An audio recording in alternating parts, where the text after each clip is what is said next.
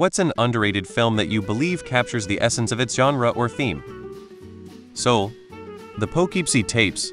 It has a reputation as some scary banned horror movie, but it's not really that scary.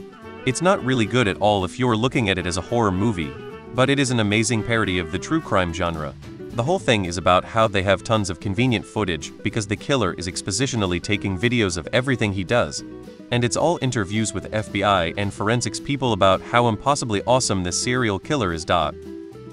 Sunshine 2007. Like water for chocolate magical realism. But I'm a cheerleader for LGBTQ or young romance. Pirates of the Caribbean. It's literally about pirates in the Caribbean. Dead Man's Shoes, you definitely get the theme. Singles. The Untouchables. You'll give 5. Antichrist. This movie will fuck you up better than any other horror movie I know. Jump scares are scary at the time, but Antichrist will still be chilling days later.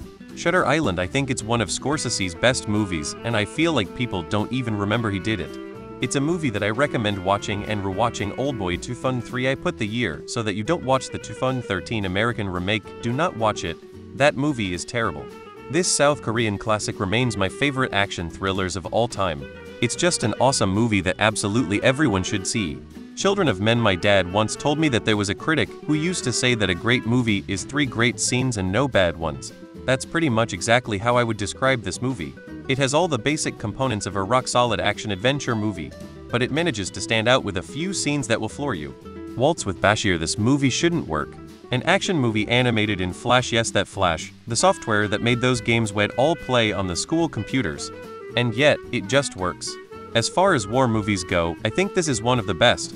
It also has one of the best endings in film history bar none.